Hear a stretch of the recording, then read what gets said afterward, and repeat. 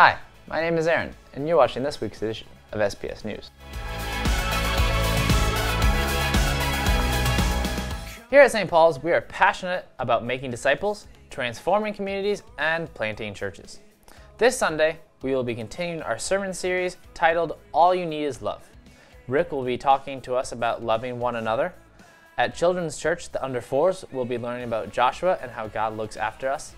And the 4 to 10-year-olds, along with SPS Youth, will be continuing the All You Need Is Love series too. It's not too late to come to Alpha this Tuesday night, 7:30 at Departure Cafe in Limehouse. Be there.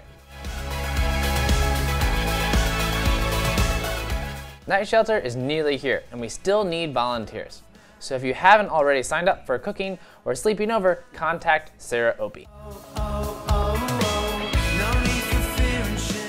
Our Parenting for Faith course begins on Thursday, the 31st of October at 7:30 p.m. This is an exciting new course that will help equip and empower parents to do everyday discipleship with their children. The course will run 7 weeks.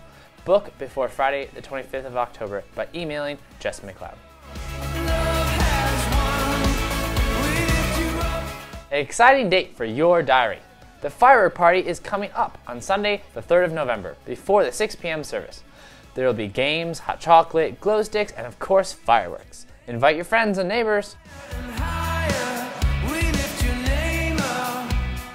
The summer may seem like a long way away, but booking is open for Focus 2014, our church week away. Places are going quickly, so book on early to avoid missing out.